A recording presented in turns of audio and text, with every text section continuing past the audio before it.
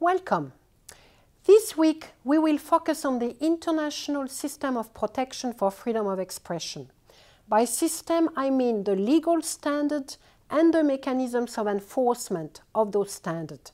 We will review 4 well-developed and effective such systems. The international protection of freedom of expression established by and through the United Nations.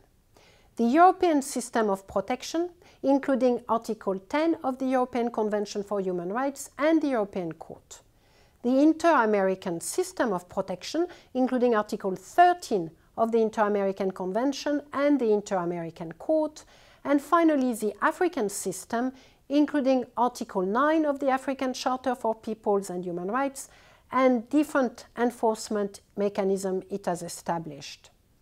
We will also very quickly highlight some of the baby steps taken by the rest of the world, Asia and the Middle East, towards regional accountability for the protection of human rights, including freedom of expression. This week, we will also consider a national system of protection, that of the United States, because of the normative influence of the First Amendment far beyond its borders. We will highlight the many commonalities between the various regional and international approaches to the freedom of expression and its protection, contributing altogether to founding global norms and a global system of protection for these fundamental human rights. Welcome again.